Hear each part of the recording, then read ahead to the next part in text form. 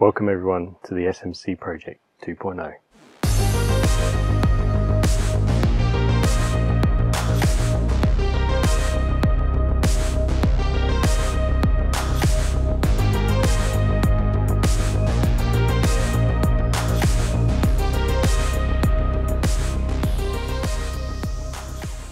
G'day everyone, and welcome back to another beautiful day here in Australia.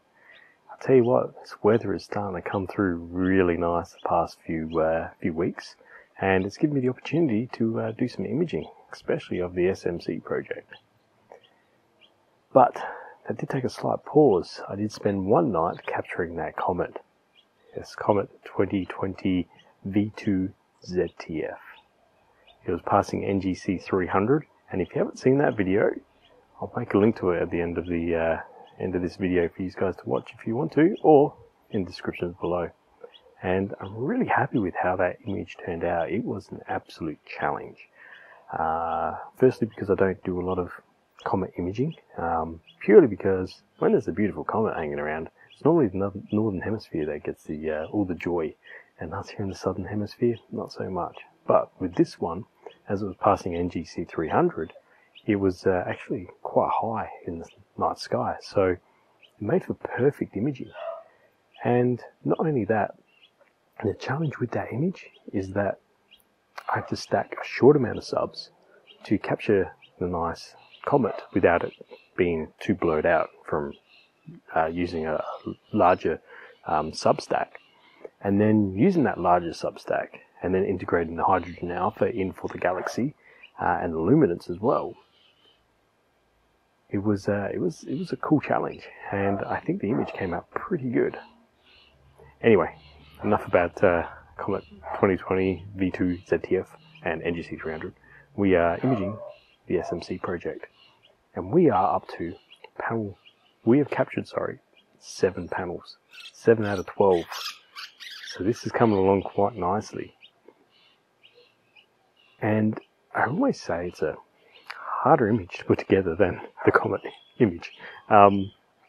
There's just a lot going on, so it's going to take a lot of time to finish the actual color version of that image. So at the moment I'm just doing the luminance data, so we can sort of get a rough idea and see what's sort of happening within the frame. Also, the background extraction is something that's a bit challenging for me, but we're working on it, and that's all we can do, is work on our images, improve, and hopefully, they just keep getting better and better and better. So yeah, we're going to capture the next panel tonight and add that to our collection. Now, where? I don't know, because I've been capturing random panels from all over the place. So I don't know where this one's going to be. It's a bit of a surprise. Don't know if it's just pretty much going to be a blank canvas with some stars, or whether we're going to have a little bit of nebulosity, or whether we're going to have some sort of star cluster, or whether, I don't know. But that's part of the fun of astro imaging. Sometimes you just don't know what you're going to get. Alright, well, let's just wait for it to get a bit darker and get imaging.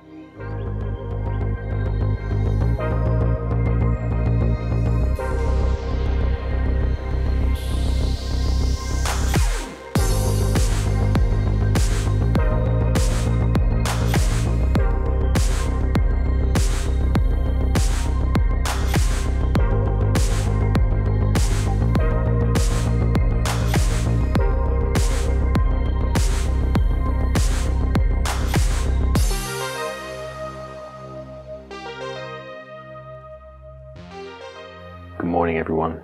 It's about 4 AM, just gone 4 AM, and the imaging session, it's gone well, but it hasn't gone too well.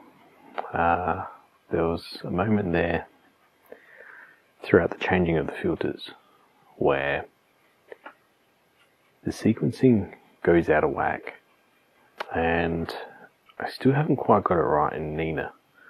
I'm not too sure if there's a bug there or what it is, but the first part of the imaging session will go really well.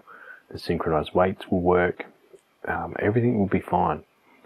And then the moment it's finished that imaging session, so the RGB imaging session, And then it goes on to the next section, which is the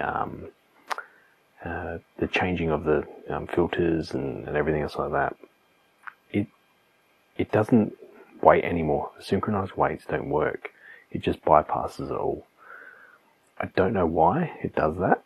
I don't know if it's a thing within Nina that the synchronization type stuff between instances is